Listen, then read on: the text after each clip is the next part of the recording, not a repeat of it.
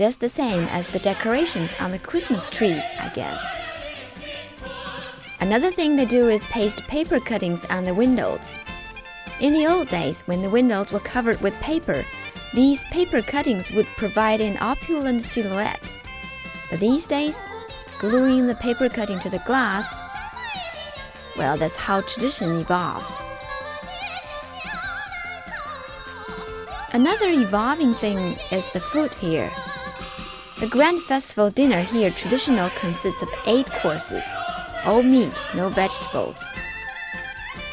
And just as they do for any big occasion, dumplings complete the picture. Guess what people wrap inside these dumplings?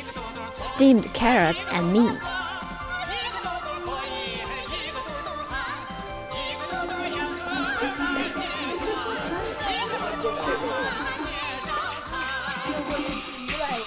When dinner is ready, the family sits on the kong, the big fire-heated bed around a small table for the grand meal.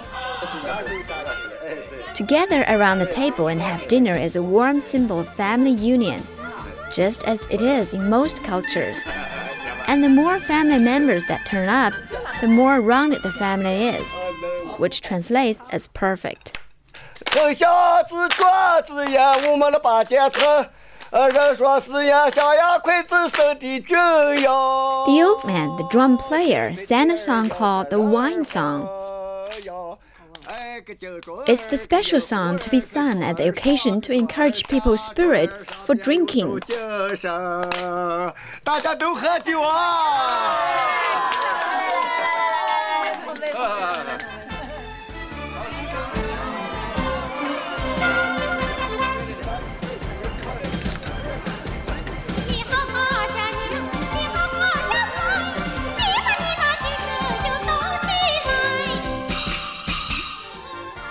The Lantern Festival happens during the first full moon of the Chinese New Year, when the bright light of the round moon provides a solid reason to celebrate. Around this part of China, under the moon, people have a tradition of jumping through a bonfire to get rid of all the bad luck for the past year and get good luck for the coming New Year. Every family member needs to do this.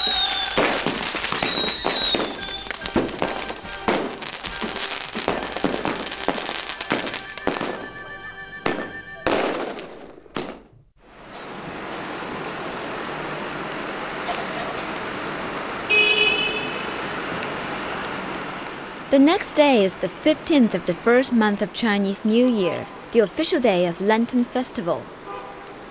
And people started to gather in the city of Yan'an for the once-a-year parade show.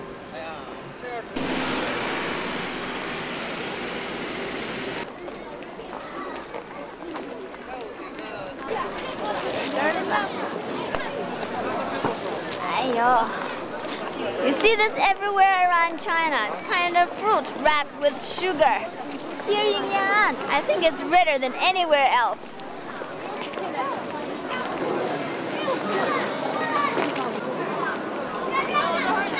This has always been the most exciting day in Yan'an. Performers from nearby regions will all gather here, and so will the spectators.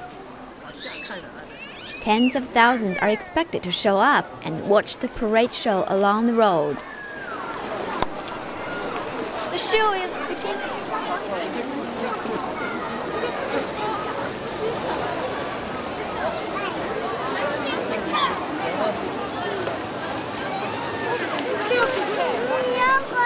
Can you hear it? It's coming. 开始了吧？是不是开始过来了都？过来了，快过来了，马上就过来了。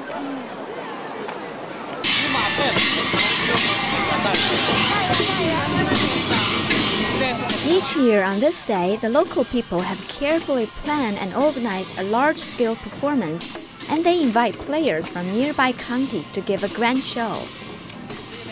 Each region tries to rival the others and put on the best possible show.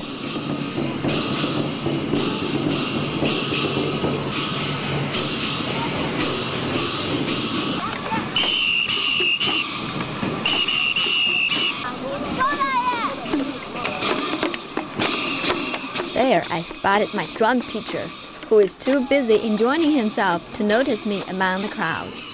This is so exciting. It's been an hour, but more and more parades just coming up, dancing one after another. One is better than the other. You can't see anything like this in the big cities. It's fantastic.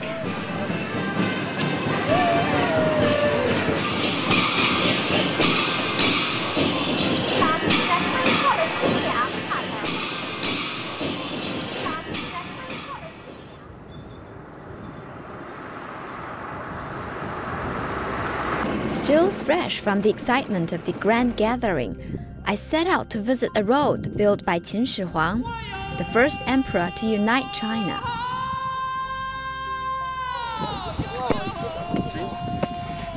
He built a number of roads throughout the country. This one was built last with layers of stamped earth, limestone, each layer 7 centimeters thick.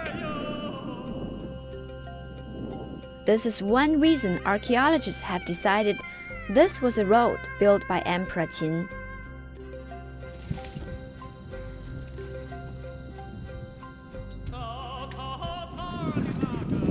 See those marks? Over 2,000 years ago, this gigantic rock was in the way of the straight road, so they cut it half off, and this one half was left, like a huge road curb.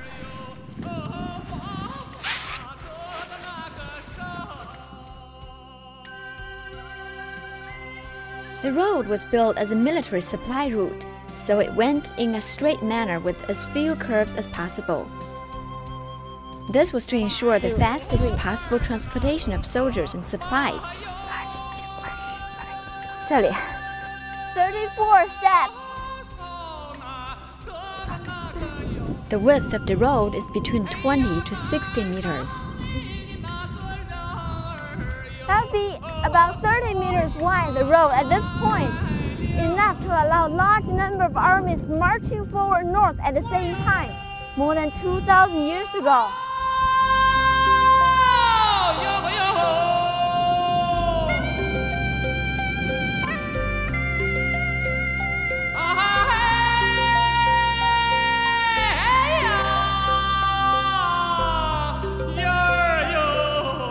More than 2,000 years have passed. There are really not so much left to see, but the process of looking is still fun.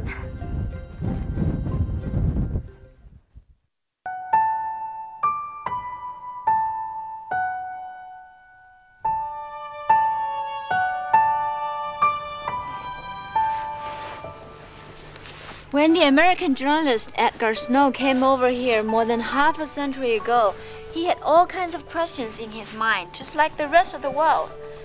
What kind of army was this Red Army, and who were their leaders? Today, that's no longer any questions now. But for me, when you come over here, the sense of history making is still the same.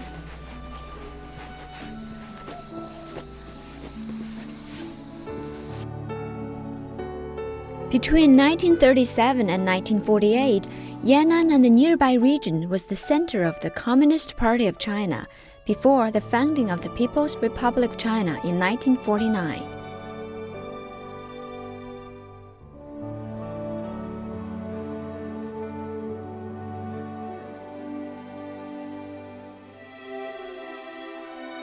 The Red Army emerged from the 8,000-mile-long march and settled down here to establish their base. You can find well-preserved homes here that used to accommodate such legendary figures as Mao Zedong, Zhu De, and Zhou Enlai.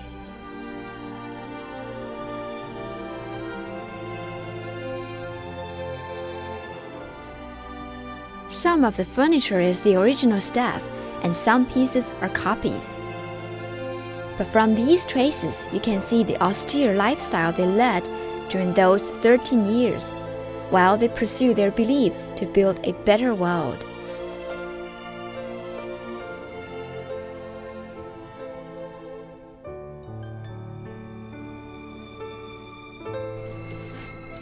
Under strict economic economic difficulties, the Red Army, also known as the 8th Route Army at the time, started a mass production campaign, which means soldiers participated in farming and spinning to ensure their daily supply.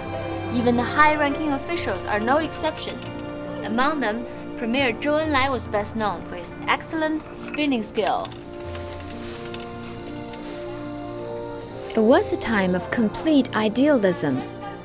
Officers and soldiers alike lived on rations. As Edgar Snow described, they lived on unimaginable small amount of supplies. Yet they stood proud and in good spirits. Want to experience a moment of being a red soldier? We have all the outfit here.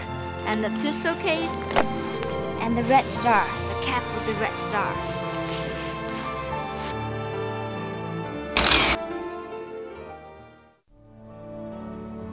Another symbol of Yan'an is this Yan'an Pagoda.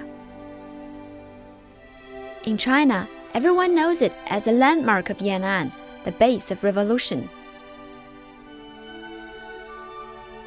But few people also know that it was an ancient pagoda built during the Song dynasty, nearly 1,000 years ago.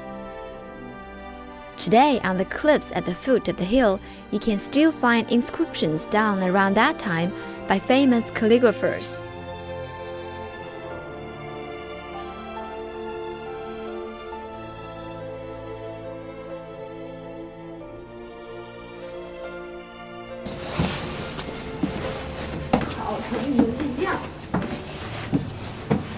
This is like the most famous pagoda all over China. I've known it since I was a little kid. And I can't believe it is hollow inside, and I could be actually inside it someday, like this. The 9th-floor brick pagoda was quite a climb. It was very narrow inside.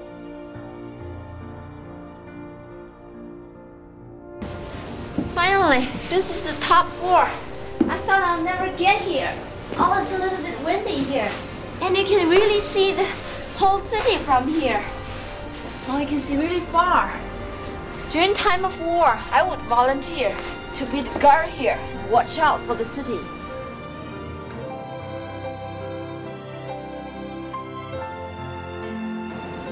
Without a doubt, Yan'an takes a very special position in China's history of revolution. At the same time, people here maintain a deep-rooted Chinese tradition. If you want to catch both of it, you'd better come around major festivals like the Spring Festival and the Lantern Festival. This is Travelogue, and I'm Liu Changying in Yan'an.